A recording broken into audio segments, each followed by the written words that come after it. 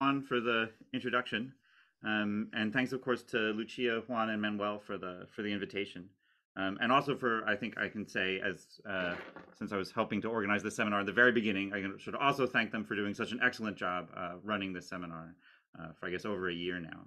It's been really great. Um, yeah. So I'm going to talk about sort of two projects, one with Vera Herr and one with Susanna Haziot, that are both somehow about waterways with constant vorticity, and in particular, waterways with constant vorticity where the surface of the wave, somewhat bizarrely, isn't a graph. Okay. So let's start off with just what the equations are. I know a lot of people in the audience are sort of experts on this, but I also just want to fix notation. So we have, I forgot to ask, can you see my cursor? Yes, thank you. So we have a fluid region, let's say water, here in blue, and it has two different boundary components. So there's a bottom boundary, which is kind of boring. It's just a flat, impermeable bed. So think, the bottom of the ocean or the bottom of your river or canal. The fluid particles just slide back and forth along it, and it's fixed. And then we have a more interesting boundary component, the free surface, which is a model for an interface between our fluid, the water fluid, and some other fluid, say air. And we're going to have a detailed model of the water, but a very crude model of the air, which you can justify in various ways. Okay, so in terms of the geometry, everything today is going to be 2D, and we're really, really heavily going to lean on the fact that it's 2D.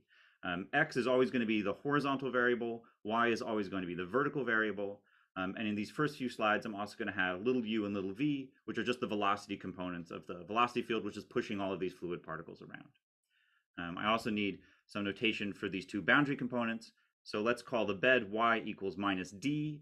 So d is some reference depth, maybe an average depth or a depth at infinity of the fluid. And then for the surface, because I want to explicitly allow for ways where the surface isn't a graph, I have to give a parametric representation. So let's say C is the parameter that moves you along the surface. And then, of course, this whole surface is also moving in time. So everything also depends on T. Okay. So in terms of the PDEs, inside the fluid, we're solving the incompressible Euler equations. Oops. We're solving the incompressible Euler equation. So just here written out in components. So we've got the x momentum equation and the y momentum equation, F equals ma for the fluid particle motion, where the force on the right-hand side comes from the gradient of the scalar function p, the pressure, and then there's also gravitational forcing, importantly. And then finally, we've got incompressibility. So here, I'm assuming that the fluid is incompressible, and I'm also sort of implicitly assuming that the density has been normalized to 1. There's certainly a lot of interest in the same problem where you keep incompressibility but allow variable density, but I'm not going to talk about that problem at all today. Okay, so now on to the boundary conditions. So these come in two flavors. The first boundary conditions are called kinematic boundary conditions, and they're called kinematic boundary conditions because they're just statements about what fluid particles on the boundary do. And what they do is they stay on the boundary. So if you start a fluid particle off on the surface, it's going to stay on the surface for all time, and the same for the bed. And so to derive these boundary conditions, you essentially just plug in this fact in two ways. So, it stays on the surface, so it has to always be given by this parametrization. But you also know that it's being pushed around by this velocity field. And so if these two things are simultaneously true, use the chain rule a few times and you get something that looks like this. It's much easier actually to see on the bottom, where this is just saying that the vertical component of the velocity field is 0. So the velocity is purely horizontal. And so the fluid particles are just getting pushed back and forth. Just a moment. What is UV? The array UV, what does it represent, please? So the fluid particles, so say x comma y is a fluid particle. It solves the ODE. X dot is u and y dot is v, and u and v depend on x and t. Okay. Does that make sense? Thank you. No problem. Great. And so we've got one more boundary condition, the dynamic boundary condition, which is somehow about the balance of forces between our fluid region that we're tracking and this sort of other region above that we're not thinking too hard about. And essentially, it's a Laplace-Young law for the jump in the pressure between the two fluids.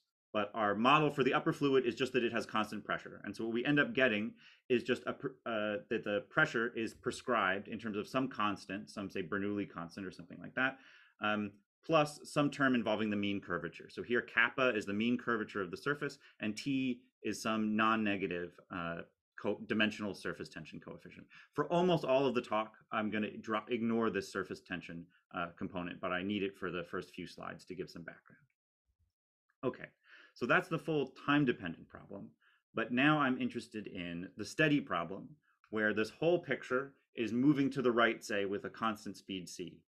And in this new reference frame, moving to the right with a constant speed c, I will assume that there's no more time dependence anywhere in the problem. So for instance, the domain itself used to depend on some parameter and also on t. Now it just depends on this parameter, this parameterization of the surface. And similarly, I haven't written it here, but u and v and p used to depend on x and y and t, and now they depend only on x and y in this new reference frame. And so where we used to have dt, we used to have t derivatives, we see a bunch of minus c's popping up everywhere. Okay, so now that the domain was still unknown, but at least it's fixed and not moving in time anymore. So at this point, I want to introduce the stream function. So because we have an incompressible vector field, there's I guess a vector potential if you were in 3D, but we're in 2D, so vector potentials are very simple. And what you just get is that there's a scalar function psi whose gradient isn't quite our velocity field, but is a rotated version of our velocity field if you sort of trace everything back. And the great thing about this stream function, since its gradient is everywhere perpendicular to the flow velocity of the fluid particles, is that its level curves essentially give us the trajectories of the fluid particles.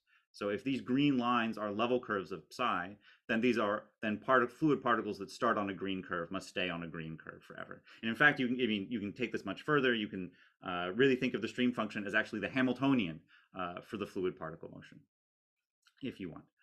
But I'm interested in the stream function not just to make pretty pictures, but also because I just want to reduce the number of dependent variables that I have to keep track of. So obviously, instead of keeping track of u and v, I can just keep track of psi. But it turns out that you can also eliminate the pressure, which was this other unknown function that we had. So this is what you get when you do that. And maybe I won't go through all of the details, but let's briefly talk about a few aspects of how you get this. So first off, we were saying that level curves of psi trap fluid particles. They're these streamlines. And so if you think back to what the kinematic conditions are supposed to express, they now are just going to say that the surface and the bed should be level curves of psi. So that's easy. And since psi only appears as a gradient anywhere, we can shift it so that it's zero at the surface without any loss of generality. Sorry, can't you explain maybe why the condition on the surface of what appears in the previous slide or in this? Yes. How is this condition? What does it mean? Which condition? Why? Yes, this one. Yes. Oh, this one. This one on the right. On the top of the picture. Yeah. Why psi? No. Yes, okay. yes. So this is just saying that if I have a fluid particle on the surface, it will stay on the surface for all time. And it looks complicated because the surface isn't flat and the surface is moving in time. And so if you think, so say you have a fluid particle, it's solving that ODE that involves the U and the V, and it also want it to stay on this parameterized surface here. And so if you just, so this sort of gives you, two vectors that have to be parallel or something like that. And then you take some cross product and you get this condition here. No, simply I don't understand why y is multiplied to, derivative of y multiplied to velocity u and x multiplied to v. Yeah, I guess it's because I want to say that two vectors are perpendicular and I'm taking a cross product. Yeah.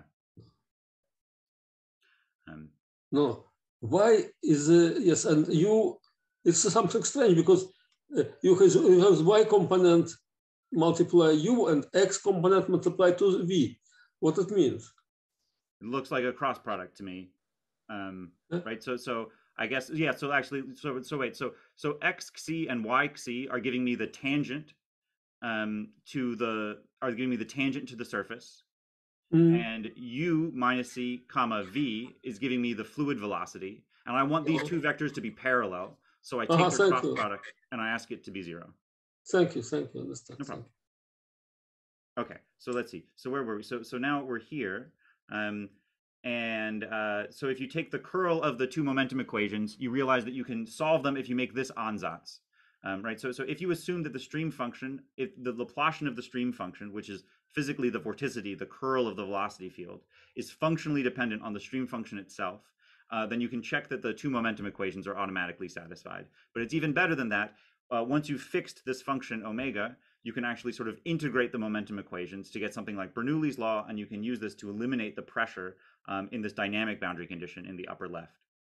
So before we had a pressure here, basically up to a sign with the surface tension term, and now we have sort of a Bernoulli's law term. It looks like it's sort of a kinetic plus potential energy term. So this looks like 1/2 the speed squared of the fluid particles, and then this is a gravitational potential energy of a fluid particle term.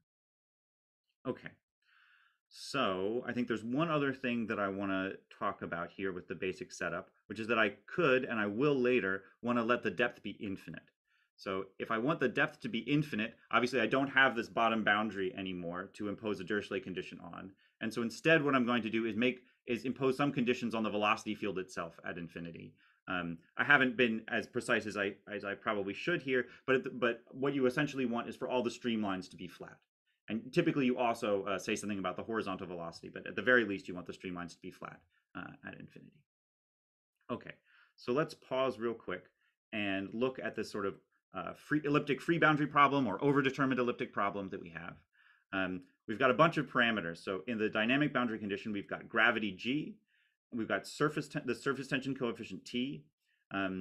Inside the fluid, we have this nonlinearity omega of psi that we're sort of thinking of as specified beforehand. And then finally, we have the depth. And since I haven't been careful about non-dimensionalizing or giving length scales or anything, essentially all that matters here is the depth infinite or not infinite? So as you can imagine, with sort of all of these parameters and even this free function, there's a lot of different cases of this problem that behave quite differently. And I'm not going to be able to give a convincing survey. But what I can point you to is this recent survey paper from this year, which has something like 270 references, mostly on on sort of versions of this problem. So you can go there for a much more exhaustive survey of what is known.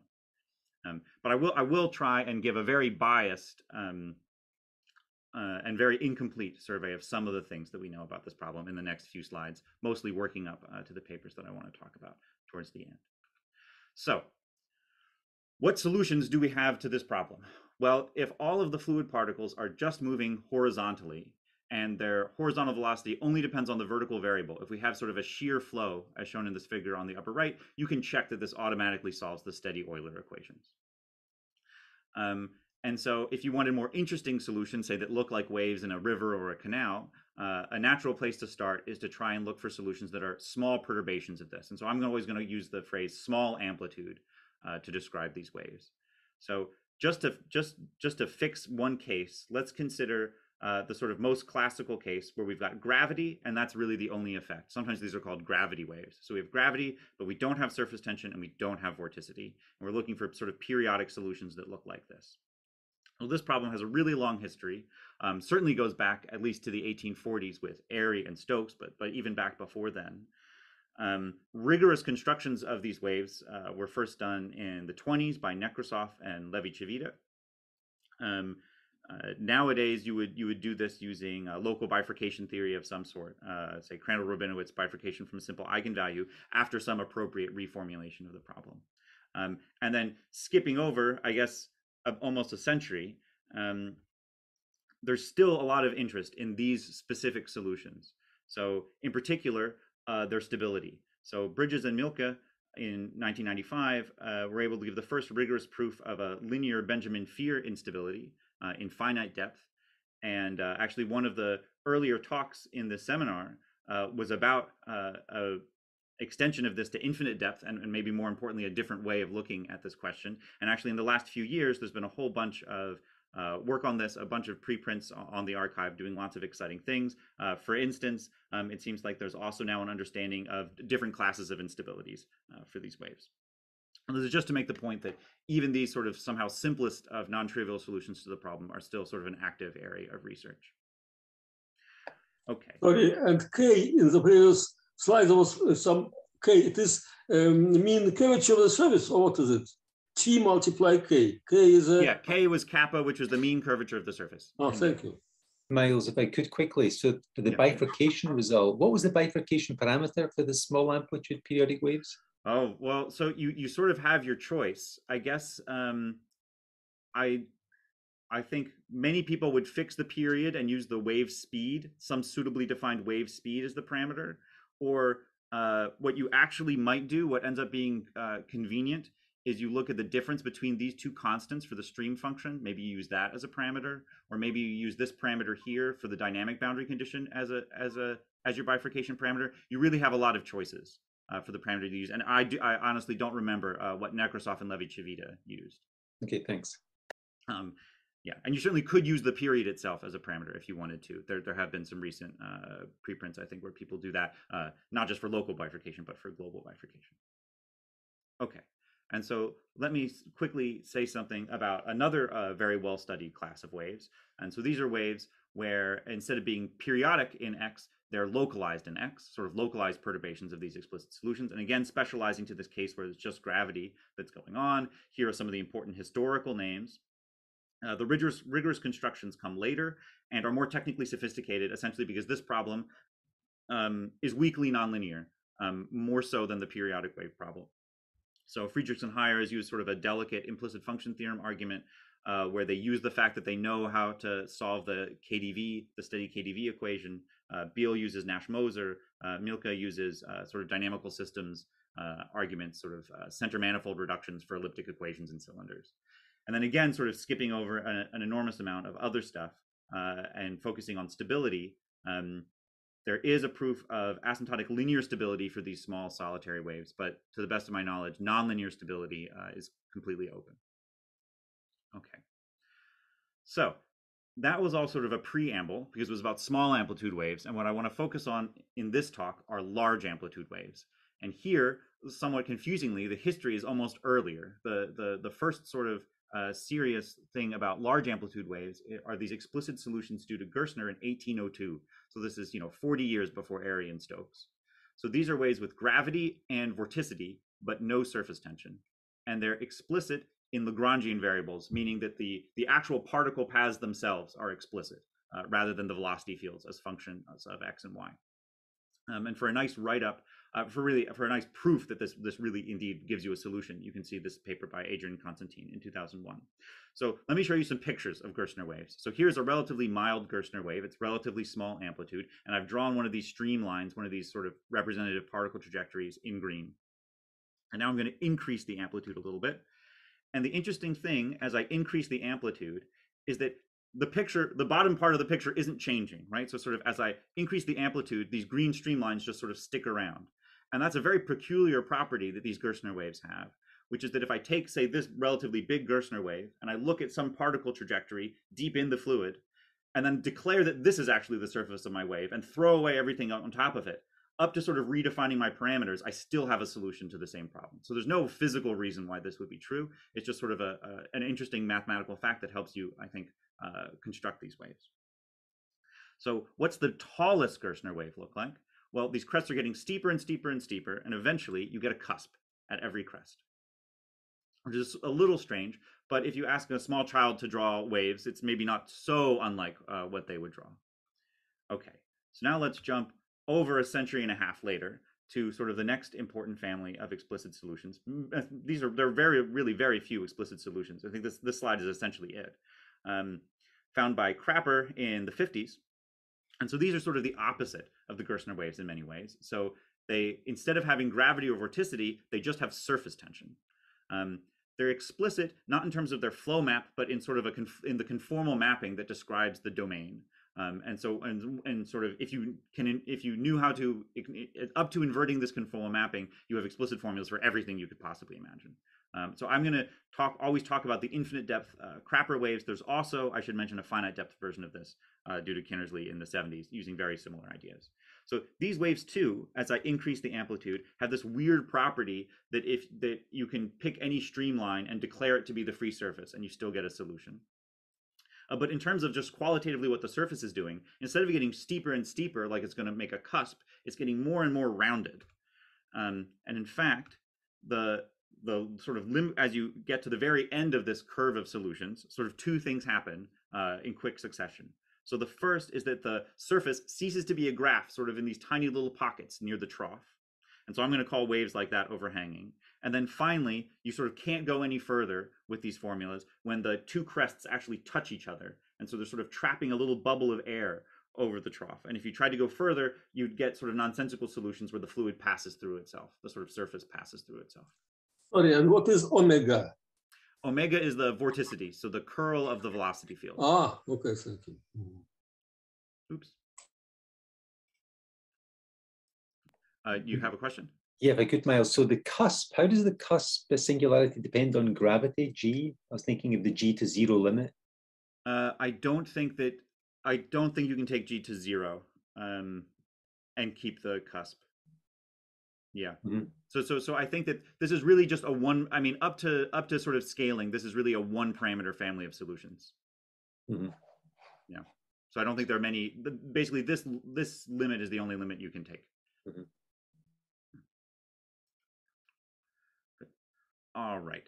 So what if we didn't want surface tension? Or wait. So we've got these explicit solutions. One of the obvious ways to get other exciting large amplitude solutions is by perturbing these explicit solutions. And so there's particularly been a lot of this for the Crapper waves. And we're going to come back to this literature later. So I think I'm going to say at least a little bit more about it. Really, the first nice paper, the first results on sort of linearizing around Crapper's waves are due to Okamoto and Shoji in the 90s and early 2000s. And they're trying to see if there are secondary bifurcations from these Crapper waves for this pure capillary problem, so not varying any of the other parameters. And they discover that there are no secondary bifurcations. And the way they do this is they linearize, everything's explicit, and so they're eventually able to reduce these linearized equations to messy but still explicit recurrence relations, and then somehow analyze what the solutions to these recurrence relations can do.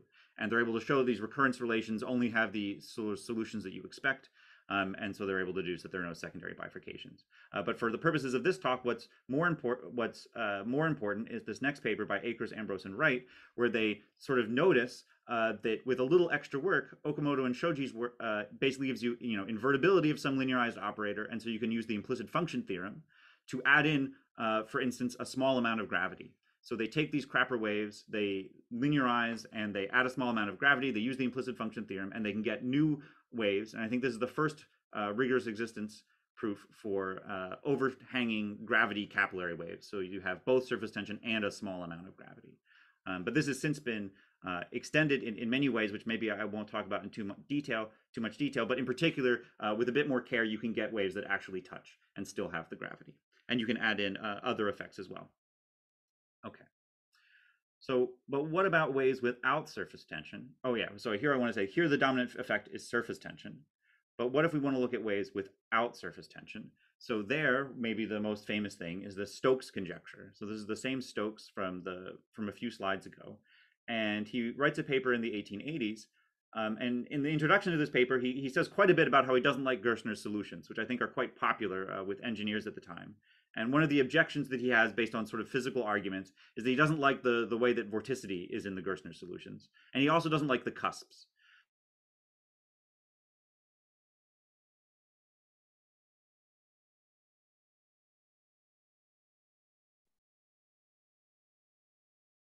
Hello, Miles.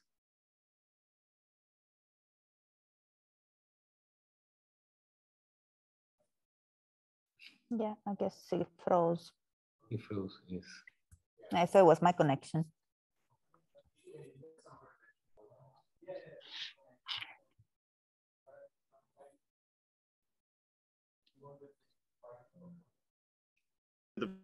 Oh. So it's coming back, yeah. Oops, sorry about that. I think I lost my connection briefly. No, that's okay. Just share screen again. Where did I cut out? Yeah, here. When it's saying about Stokes and some solutions that were popular with engineers. Okay. Yeah. And so he was saying that instead you should have 120-degree corners and not cusps. And sort of one of the main achievements, I think, of a sort of steady water wave rigorous literature is that there are now proofs that these waves exist. There's no sort of nearby explicit solution to perturb, So the initial arguments are sort of highly non-constructive. They use global bifurcation theory to construct connected sets of solutions or curves of solutions, starting from the small amplitude ones we saw a few slides ago, and then in a series of steps are able to show that these solution curves sort of terminate at exactly one of these extreme waves and with a corner and study its various properties. So there are many, there's a lot of nice work on this problem, not all of which I've even listed here, and I don't think I have time to actually even list all of the things. I think someone raised their hand. Yeah, if I could quickly, so it's a symmetry question. So these waves that you're viewing here, this is in the co-moving frame. Yes. They look highly symmetric to me. So is this a right or a left traveling wave? Well, you can't tell from the picture, right? And you know, we have a Galilean invariance or whatever, so to some extent it doesn't matter because the wave is symmetric. We could think of it as going either way. See, there are interesting questions. So one of the many things that is not going to be contained in this introduction, and that I also sort of don't remember the literature on perfectly, is to what extent are periodic waves a priori symmetric? We'll see. Actually, on the next slide, I'll answer that question conclusively for solitary waves, where I know the literature better. So wait one slide and I'll tell you more about symmetry. Okay, so in fact, let's do it. Let's go to that next slide. So I remember Javier Gomez-Serrano in his talk a few weeks ago was talking about rigidity results for rotating vortex patches. I like this terminology, rigidity.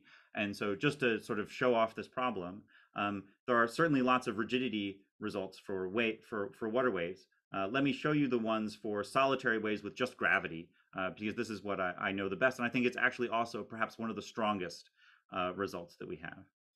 So first off, if you have a localized wave, the depth has to be finite, regardless of the amplitude of the wave. So the sort of first, anyway, so there's a sort of a story there. I should probably also be including a paper of Soon a bit earlier than Vera Herr's paper in 2012, but there's several papers on this, and now this is sort of without any sort of ifs, ands, or buts. The depth has to be finite. And then once you know that the depth is finite, there's in fact a sharp lower bound on the speed, you must have what's called a supercritical speed that I won't get into. But anyway, this is again a sort of a long story, but now we sort of have a unconditional result that says that the speed of a solitary wave has to be above some important threshold. And one of the many reasons that you're interested in knowing that the speed is above this threshold is that it allows you to plug into this very nice moving planes argument by Craig and Sternberg in 1988, where they show that any wave which is supercritical in this sense has to be symmetric and monotone. So at least if you're looking at solitary waves, if you're looking at localized waves, then you can have exactly one crest. You can't, for instance, have two crests, and you can't, for instance, have something with one crest but it's somehow leaning in one direction or something like that. So for these simple solitary waves, you sort of can't tell which way the wave is going by just looking at a snapshot. Okay, so that was all preamble. Now I want to start zeroing in on the specific class of problems that I want to look at for the rest of the talk. So what we're going to keep the surface tension 0, and we're going to keep gravity, but we're going to add in vorticity. But we're going to add in vorticity in somehow the simplest way you could possibly add vorticity. We're just going to add a constant vorticity. But this is still one new parameter, and it turns out that the sign of this vorticity matters. So somehow a sign that makes those solutions look one way and a sign that makes the solutions look the other way. So let's look at the first numerics on this problem from 1985. If you look at the bottom right, it kind of looks a little pointy at the crest if you sort of squint. But if you look at these other ones, the crests are really round in this one figure panel from this paper. They look more like the Crapper waves than the Gerstner waves. In particular, with this constant vorticity, numerically, they're able to get these solutions whose surfaces are not graphs. Here's maybe a better picture from some different numerics a few years later, where you can see sort of a whole family of one with a rounded crest going to one with a really pointy crest. So one obvious question is, if you sort of look in a canal or the ocean or something, you tend not to see these really rounded crests sort of traveling pristinely and perfectly. But helpfully, this paper has a nice figure here where they show that like on a beach or something like that, you can imagine that this sort of, as the tide is coming out or whatever, you can imagine that this little roll here is relatively steady and relatively two-dimensional, at least for a short amount of time. And certainly it's very rounded. I think we had another question. Did we? No, it was basically, I was surprised at the relative depth of the fluid to the height of the wave, but you've got this image which suggests it's not that unreasonable. Yeah, exactly. What I don't have a picture of, though, is something like this, which you can also find numerically, where instead of just one very rounded crest, you sort of have something with sort of two disky things on top, sort of looks like a snowman. Or certainly much less these, I think these are the most recent numerics, where they really have a whole zoo of these increasingly complicated looking waves. I think these are, the previous slide was solitary, and this slide is periodic. So what do we know about this problem from a rigorous point of view?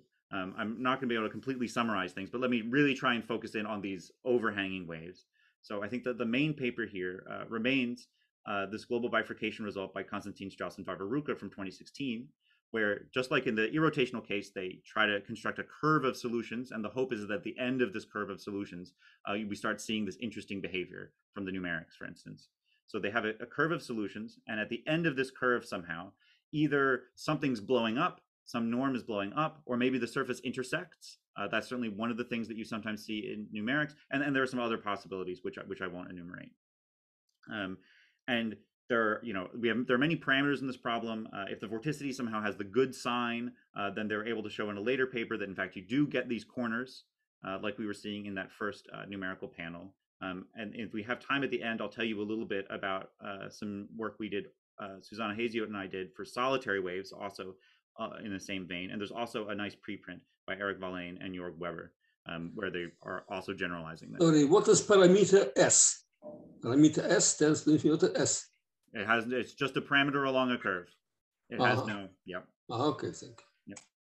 Yep. But so one somewhat disappointing aspect of all of these global bifurcation results is that they so far none of them have been able to actually say that which interesting thing happens. They just say that some interesting thing happens. And so in particular, none of these results will tell you that an overhanging wave with vorticity exists, actually. So what I want to tell you about in the next few slides is a proof that these do exist, at least in some very special asymptotic regime. And the proof has nothing to do with global bifurcation. Instead, the proof has to do with a new family of sort of an unexpected, I think is fair to say, new family of explicit solutions to the problem. So just like the Crapper waves had zero gravity, these solutions have zero gravity. But instead of surface tension like the Crapper waves had, these have constant vorticity is really the only effect that's showing up. So also like the Crapper waves, in fact, the surfaces are exactly the same as Crapper waves, which was how these were discovered, actually. But everything else about the problem is totally different. So there's no deep physical connection, as far as anyone I've talked to can tell, between these two problems. It's sort of a mathematical accident that the surfaces happen to have the same shape. Certainly, if you plot what the flow is doing beneath the surface, it's something completely different. So let's actually just look at that for a second. So here's a relatively small amplitude version of one of these new waves. The phase portrait's quite interesting. You know, we have these saddles and centers and closed orbits and heteroclinics. And also, as I increase the amplitude, I'm not just stacking streamlines on top of each other anymore. I'm really deforming this whole picture. And because it's the same formula for the surface, at least, as for Crapper's waves, we again get waves that overturn and waves that touch in this new family of explicit solutions. And so I'm mindful of the clock, so I'll give a very short version of this story. But I think that it's interesting that these waves, these are explicit solutions which were somehow discovered numerically. So Vera Her and Sergei Dyachenko were doing numerics and sort of noticed that in some sort of regions of their parameter space, their solutions they were getting didn't just qualitatively look like Crapper waves, but they sort of quantitatively looked like Crapper waves. And that was just sort of something that they noticed. And so then the next year, Vera and Jean-Marc Vandenbroek looked at this more carefully, and then finally Vera and I were able to work out essentially the residue calculus to show that you really do have these exact solutions and to find exact formulas for sort of everything under the sun, very much like in the Crapper case. Okay, so I'll skip over the last few bits of the slide, even though they are worth talking about, and just say that the plan is now to get solutions with very small gravity by perturbing these in very much the same way that we talk about, in very much parallel way to what was done with the Crapper waves. And so maybe I'll skip over this next slide and just sort of ask you to trust me that by standard arguments, because the vorticity is constant, there are sort of standard tricks that end up writing this problem as something just in terms of the conformal mapping. So this is sort of a lot to take in, and maybe it's not so important. Suppose that we want our conformal domain to be a disk. This is how people tend to describe Crapper waves these days. And it's got the conformal mapping has a multi-valued part coming from this log, and then a single valued part, call it W for want of a better letter. And then you sort of solve the kinematic boundary condition explicitly, and you plug into the dynamic boundary condition, and you get something that kind of looks like a mess that's on the boundary of the disk, which is getting mapped to the surface of the fluid. But most of these stuff is sort of nice and local and harmless. It's just sort of imaginary parts and derivatives and modulus squareds. The subtle term is this Q, which is usually talked about as a commutator involving Hilbert transforms. And what we really take advantage of here in the next slide, what we're really going to take advantage of is this nice commutator formula for this operator that comes from a paper by Buffoni, Dancer, and Toland. We're actually not studying this problem at all. They're studying an irrotational problem without vorticity, but they also somehow encountered this commutator and study it in depth. So in that notation, here is the explicit solution. So the conformal map is really quite simple. It's a log plus this rational function with just a single pole, and that's it. And then there's got a parameter a that goes in the numerator and the denominator, and sort of magically that makes everything work. And if you sort of plug this in and figure out what this Q term is using the calculus of residues, you discover that this actually does give you a solution for exactly the same parameter values as for Crapper, provided you choose the vorticity in this way accordingly. And so I won't say anything more about why in the world this works, in part because I don't really have a great answer. But the objective now is to perturb these solutions and to get solutions with small gravity instead of zero gravity. And so what we want to do is linearize the problem, and at the end of the day, we really just need to look at the kernel of some linearized operator. And so after some manipulations, using the fact that everything's sort of explicit rational functions, you can get something like this. So the question becomes, can we find single-valued holomorphic functions V in the unit disk, which on the boundary of the unit disk satisfy this sort of Riemann-Hilbert type condition? So we make some combination of the derivative of this holomorphic function, the holomorphic function itself, its value at -a, so there's a little bit of non-locality in here. Then we take an imaginary part and we want that to be 0. So this sort of has a Riemann-Hilbert flavor. And then we have some symmetry assumption. And so what Okamoto and Shoji would do at this point is they just do a Taylor expansion at 0, since they know they have a holomorphic function, and that's how they would essentially get their recurrence relations. But here it's somehow much messier than what Okamoto and Shoji had, and the recurrence relations are just truly terrible, and we really didn't know even how to write them down, let alone how to deal with them. And so very quickly, I just want to tell you, just sort of indicate another also quite elementary approach that we took. So if you look at the thing that's inside the imaginary part, because you've got all these rational functions everywhere, this isn't just some old function defined on the boundary of the unit disk. In fact, this can be continued as a meromorphic function inside the unit disk. So now we're talking about the imaginary part of a meromorphic function. And so by sort of adding and subtracting poles in a relatively straightforward way, you can eventually get some ODE essentially that's true. Basically, if you add these green terms to this purple term, you can get something that vanishes not just on the boundary of the unit disk, but everywhere inside the unit disk. And once you have that, I mean, essentially you could throw this ODE to Mathematica almost, but instead what we do is we sort of expand this ODE at a few choice points. And somehow what makes this nice is that we only actually have to do finite Laurent expansions. So we only need a few terms in these expansions at these points in order to basically be able to characterize what the solutions look like. Okay. And then at that point, it's all really, really quite similar to Akers, Ambrose, Wright, and Cordoba, and Cizo, and Grubik. And so we get the same sort of overhanging and touching waves, depending on which solution we perturb and how careful we are about making sure that it continues to touch. So maybe, let's see, so I have maybe 8 more minutes. And so in the rest of the talk, I want to go back and think about global bifurcation again. So let's go back, in fact, to this Konstantin Strauss and Varvaruka paper. So again, here's the result. So they construct, or here's a inadequate summary of the result, let's say. So they construct a continuous curve of periodic solutions, and one of several things happens. One thing that is particularly interesting might be the self-intersection possibility. And still, even though we've constructed some small families of overhanging waves, it's still an open problem whether these particular curves or curves like them contain overhanging waves or touching waves or anything like that. So this problem remains open, and I think remains an interesting and important problem. Let me tell you another thing about this paper. So in addition to doing this global bifurcation, they reformulate the problem in a much more sophisticated way than what I was showing you a few slides ago. So you didn't have a chance to see it because it went by so fast. But essentially, there was nothing particularly deep aside from maybe using that commutator formula for Q that we used.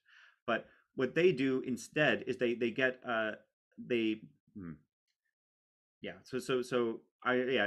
hard to describe, but essentially they're able to get a very different looking, a superficially very different non-local system. So here I've written it in terms of an explicit Fourier multiplier and a single function of a single variable, and somehow special cased it to solitary waves so that it looks a little bit cleaner. But this sort of has nice properties. And so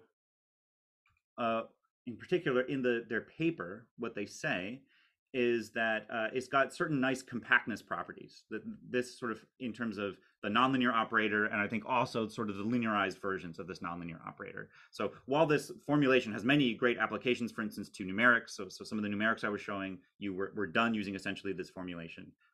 In the context of this paper, one of their main reasons for doing this is to get certain estimates, basically, in a straightforward way. And so what I want to talk to you about in the last couple minutes, in the last couple slides, is an alternate approach to this problem where we basically don't have to do anything particularly sophisticated in order to get these sorts of estimates and compactness things. So in some sense, you don't need to be this clever in order to get a working global bifurcation theory. So what can you do? Well, again, let's pretend like we're about to. So again, let's use a conformal mapping. So here I'm using the strip as the conformal domain instead of a disk, but it doesn't really matter. And even let's be ambitious and even allow ourselves to have a general vorticity distribution, omega depending on psi, just to make this point better. If you just introducing the conformal mapping and using the chain rule, you get this equation at the bottom. There's nothing clever here. You just do it with the chain rule. So before we used to have 1/2 grad psi squared plus gy. But now that we've changed variables, there's a sort of a chain rule term that appears in the denominator here in terms of the conformal mapping. And previously we had Laplacian psi is omega of psi, but again, we've changed variables from x, y to xi eta. And so we get a similar looking chain rule term here. But the big bonus is that we fixed the domain to be the strip. So now it's an equation in a fixed domain. And so the seemingly new observation is that this system for two real functions, the stream function and the imaginary part, say, of the conformal mapping, is just on its own an elliptic system in the Agmon-Douglas-Nuremberg sense. And so in particular, it has a lot of nice functional analytic properties, which you can use for global bifurcation. So what are we able to prove using this? So we do restrict to constant vorticity in this paper. And we also look at solitary waves rather than periodic waves. And we non-dimensionalize in some way that I'm not going to explain, but here are the dimensionless equations that we work with at the bottom. And here are our three alternatives for the curve. So this first alternative is sort of expected. This is the thing that would go to zero if you were having a corner at the crest. This is certainly not a proof that we get corners at the crest, but that's what we think this alternative would mean. If that happens, we get a corner at the crest. And we know that in some cases you do get corners at the crest. So we're not so beat up about this. The second alternative, so this is a bit weird, gravity going to zero. Really, it's not gravity. It's a dimensionless parameter that goes in the gravity slot. It's really like 1 over a dimensionless wave speed. But in any case, let's call it gravity for now. The gravity goes to zero. And this is what's seen by Jean-Marc van den Broek in some of his numerics. So we believe that this alternative can indeed happen for some values of the vorticity. And then finally, we have this condition that the conformal map is somehow degenerating. So you look at the derivative of the conformal map, which is never supposed to vanish because it's a conformal map, but it's actually getting really, really small as you move along this curve. So something bad's happening there, somehow to do with the geometry of the surface. Okay. So this should be compared with the other results. So I think very roughly speaking, what's going on is that we're replacing this blow up alternative in this relatively strong Holder space C2 plus alpha with this last condition. on sort of this infimum, this sort of C1 information going to 0. So this is a much stronger statement, and indeed we believe that this whole argument and these sorts of statements can be generalized to the periodic case, and indeed using quite different techniques. Eric Valane and Jörg Weber in this recent preprint, even for general vorticity, have something. They have many alternatives, partly because it's a periodic problem and partly because they have a general vorticity. But they also have this as one of their alternatives. So I won't say anything more about that paper because I want to spend the last few minutes just telling you a little bit about this elliptic system formulation because I think it's kind of nice. So here's the problem that we have.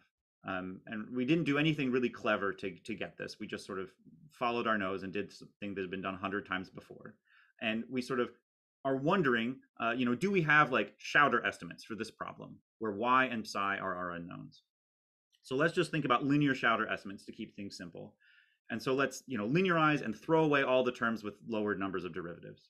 So when we linearize, this is what happens. So there used to be some terms on the right-hand side of this Laplacian, but they didn't involve any second partials, so we can basically ignore them. This boundary condition here was already linear. This condition here was already linear, so we don't really need to worry about them. The only thing that's doing something interesting is this dynamic boundary condition up here. So this dynamic boundary condition involved the gradient, this sort of eta psi, the sort of conformal gradient of the stream function, and also this conformal gradient of the conformal mapping itself, essentially. And so when we linearize, we're of course going to get two terms, one with a grad psi and one with a grad y on this left-hand side here. And now the question is, what do we need about these sort of coefficient functions in order to be able to get, say, linear Schauder estimates? Okay, so it's if you sort of sit and think about sort of trying to semi-decouple these equations for psi and y, it's easy to convince yourself that this coefficient here in front of the grad y is the one you have to worry about. And so the question is, what do we need about this vector field effectively in order to get a good Schauder estimate? So if you just crack open Gilbarg and Truninger, who are of course interested or doing things that work in any number of dimensions, you'll get the impression that you need some sort of uniform obliqueness condition on this vector field. Essentially, you need it to be bounded away from being tangential. So say this is, A2 is the vertical component of this vector field A, and we need this never to vanish. So say it's always positive or always negative, and it's bounded below by something. And I think that's probably the best you can do in 3D, but in 2D, you can do significantly better, basically for free. So in 2D, in fact, you just need a bound on the side. You just need this vector field to be non-vanishing, and it can wind around as many times as you want. And in fact, there are various theorems about how certain problems, the winding number of this vector field has to do with the Fredholm index of some operator. And this is important here because if you think about what this vector field is doing, for a wave that doesn't overturn, then we are in this good upper case where this vector field turns out also not to do anything too terrible. But if we have a wave that does overturn, which was the whole point of doing things this way with the conformal mapping, then this vector field is going to spin around. And so this generalization is important. But once you have this, say by going through the details in Agman Douglas Nuremberg, but this is written down in many other places, then this whole system here doesn't seem so terrible anymore. And this is sort of your foot in the door to do some real analysis and get some global bifurcation. Okay, and that's all I wanted to say. So thanks.